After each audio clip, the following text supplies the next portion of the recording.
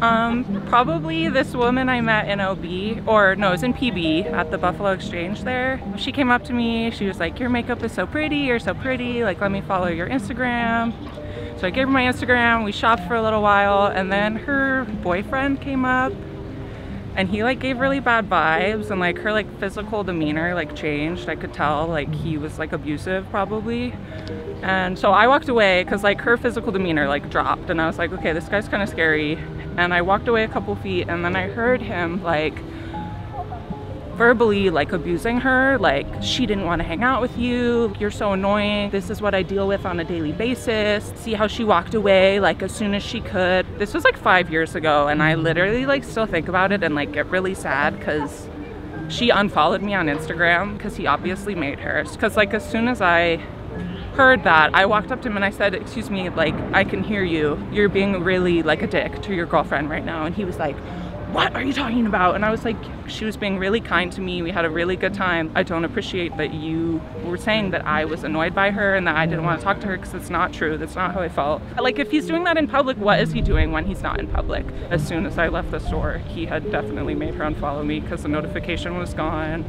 And I haven't forgotten about that because I worry, I like think about her a lot. And I just hope she got out of that relationship. Makes me sad.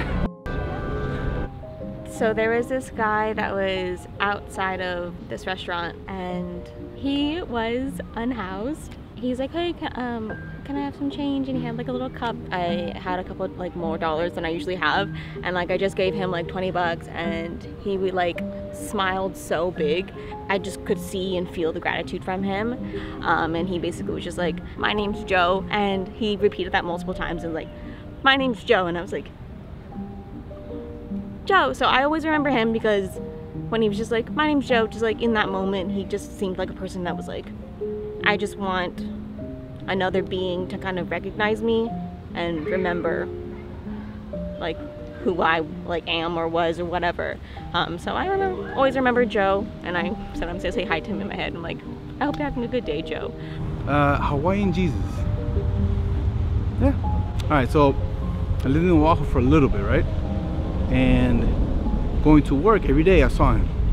It was the most majestic, lean, shirtless, and he had a weird swag, and he looked like a Hawaiian, like a Polynesian Jesus. I saw him every morning for like 1 year, and I always walking around this one cemetery. One day I just like, hey man, I'm gonna go try to talk to this guy. I have to, man, because I don't know who he is. He looks just, I need to take a picture of him and just see who he is, what he is, and why he's always walking at this certain time, and he's like going towards this like cemetery, little cemetery. So I parked and tried to go. The day I wanted to, so I saw him every day, but the day I actually wanted to see him, he never did. He was never there, and every day after that, I never saw him again. So I don't know who he was. The stranger I'll never meet, but he was beautiful. So, one time, a couple of years ago, I took a trip out to Ireland. I saw a construction worker that had some like really interesting pants that had like external pockets, and I just asked them, you know, blithely, like, oh hey, those are some interesting pants with the little interesting pockets. And this guy goes to proceed to talk to me for like a good solid 3 minutes about his pants and about his work. The problem was his Irish accent was so thick I couldn't discern a single word. All I could tell was that he was really excited to tell me, and all I could say in response was, oh, that's really cool, cheers, and then walk away.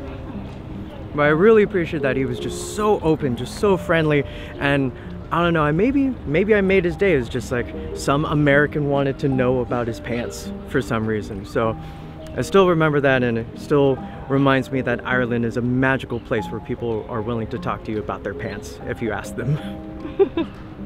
I met a guy who walked up to us with a dog, and then he came to us and said, hey, do you want to trade your girl for my dog?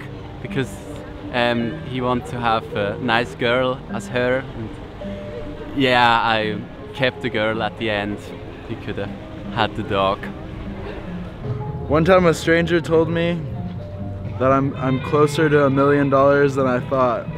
and he told me I'm only one thought away from $1 million. And that changed my life. How long ago was this? It was about 5 years ago now. And do you feel like you're closer to $1 million? I'm one thought closer to $1 million. I was in high school and I was sitting outside of a Red Robin on a bench with all my books and stuff after school. There was like an older gentleman, probably in his 70s, and he looked at me and he just said, "Hey, Michelle." And I was like, what the heck? I had no idea who he was, but he, at the end of the conversation, was like, "Did you wonder how I knew your name?" And I was like, "Yeah, I did actually. Have I met you before?" And he was like, "No, your name is just written on the side of your book." And I was like, but I always think about that because I was so young, and it's a classic example of like not realizing when you're young how obvious some things are, right? Well, I don't remember her name because she was a stranger. She probably told me briefly. I had just gotten off work. Sometimes I work in the parks during the summer as a park ranger. So it was late, and we're going to try to head up to Grinnell Glacier by the time it got dark. So we're heading out at 3 in the afternoon. This was probably not wise on a lot of levels.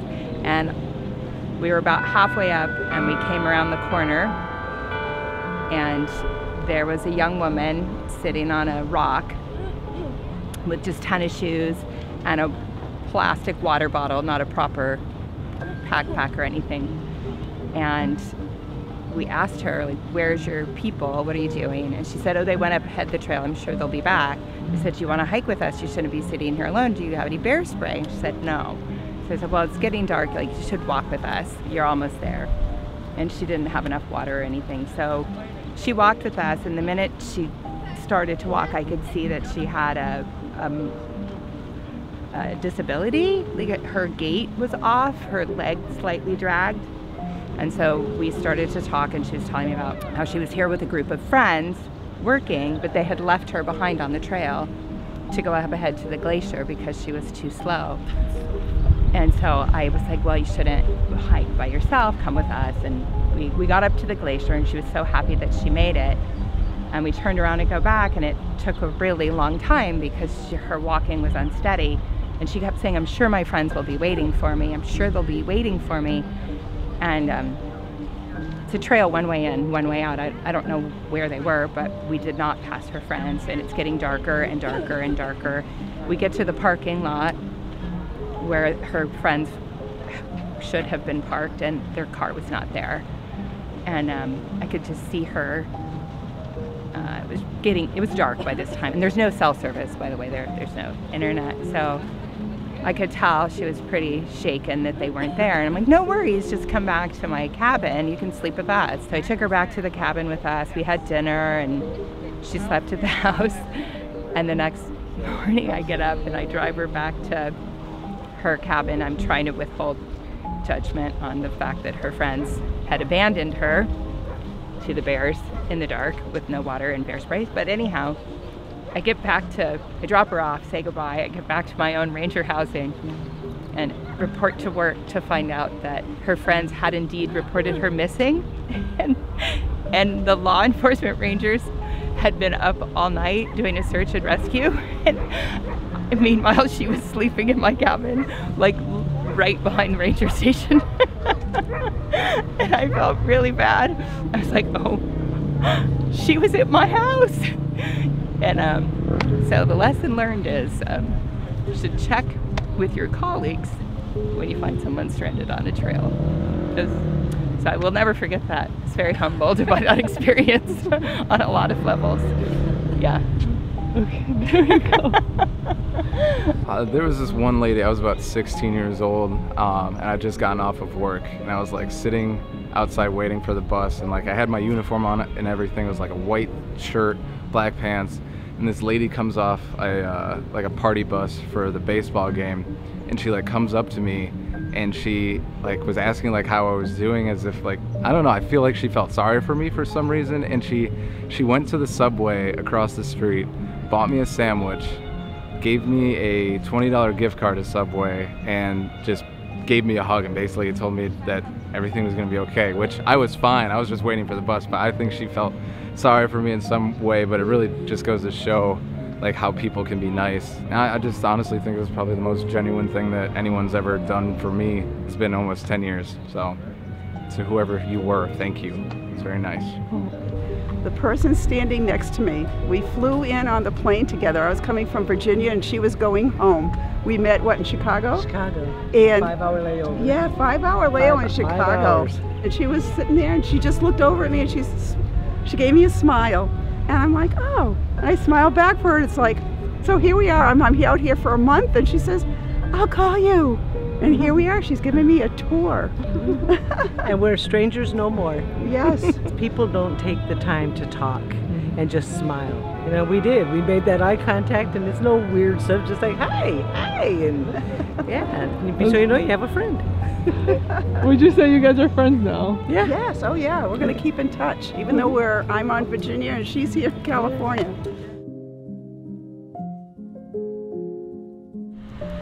Alright, so whenever you're ready, who's one stranger you still remember? Okay, well the answer is, actually, I've never met a stranger because once I do meet them, they become a friend. So every stranger you've met has become your friend? Sure. There you go. Thank you.